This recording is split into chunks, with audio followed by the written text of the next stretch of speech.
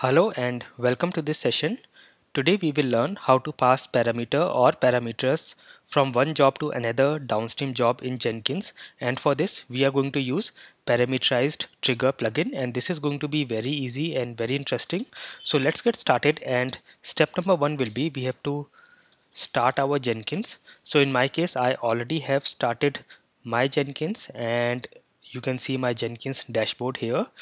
And then what we have to do is we have to go to manage Jenkins, and we have to go to manage plugins. So I have my manage plugins here. I will go to manage plugins, and here is my manage plugins page. So step number two is we have to go to manage Jenkins and then go to manage plugins. Now here, if you go to your available section of your plugins, you can search for a plugin called parameterized trigger plugin, this one, or in case you already have it, you will find it in your installed section. So in my case I already have it. So if I go to the installed section and search for this, let me just see, and yes, you can see here it is, parameterized trigger plugin. So you have to get this. You can go to your available section and then install without restart, or download and install after restart. And once you have this plugin, then we will go back to our dashboard, and now here you must be having a job that is parameterized. Now I already have a section, a video on how to create parameterized jobs in Jenkins. So if you go to my channel here or on my Udemy course as well, here in Jenkins tips and tricks playlist, let me just show you. If I go to the playlist, the very first video here is how to parameterize jobs in Jenkins. So I will also make this link available in the notes so that you can just refer this.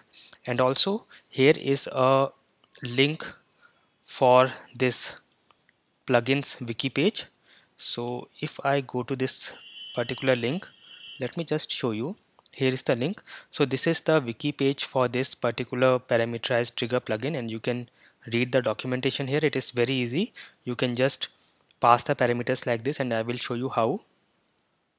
So here I have this parameterized job that I earlier created, and if I go here, you can see, if I go to the configure section of this job, here I have selected this project is parameterized, and I have used a string parameter, and I have given name here and the value as Raghav. And if I go to the build section, here I am saying echo percentage name percentage. So I am on Windows, so I am using %. If you are on Mac or Linux, you can also use you can call the parameters with dollar, and then in the curly braces you can give the variable name, or you can just say dollar and the variable or parameter name. All this I have explained in this video, how to parameterize job in Jenkins, so you can watch that. So here if I run this job, let me just run this job and show you.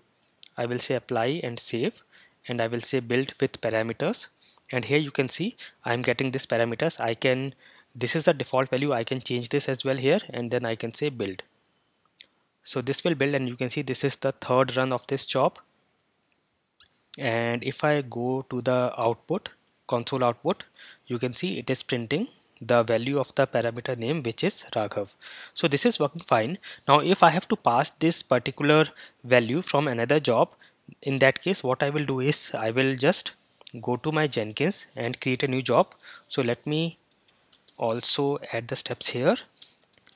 Create a parameterized job, which we have already done, and step number 4 is create a new upstream job. This is the job from where we will pass the parameters. So I will say new item, and I will say this is parameterized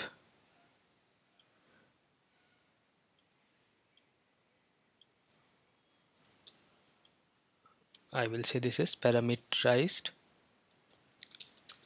trigger job, and say freestyle project and say OK.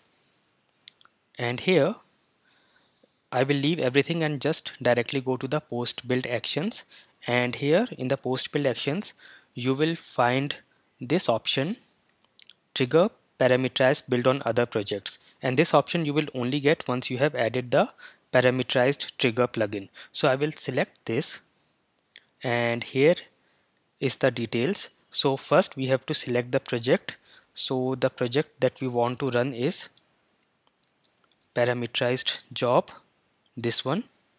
So let me add this here. Yes, and then here is the option trigger when build is stable, unstable, failed, and so on. So it is asking us if you want to run this job only when this particular job is stable or not. So I'm saying this should be stable, and then here we have the option to add parameters.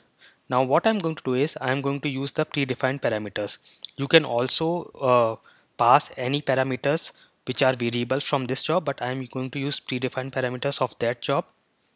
And here I can just give the value. I can say name equals, I am saying automation. Okay, so step number 5 will be in post build actions pass the parameters. So this is what I'm doing, and now I will say apply and save, and you can add multiple parameters and you can also add multiple projects here. And now you can see, let me just go back to my Jenkins dashboard and also open this job, parameterized job, and you can see there are as of now 3 runs of this job, and now the 4th run will happen when I will trigger this upstream job. So I'm going to trigger this now. I will say build now, and this will build and then it will trigger this particular job, and you can see this has already triggered, which is in queue, and this is now building. Let us go to the output, and you can see it is now taking the parameters as automation, which is coming from this upstream job.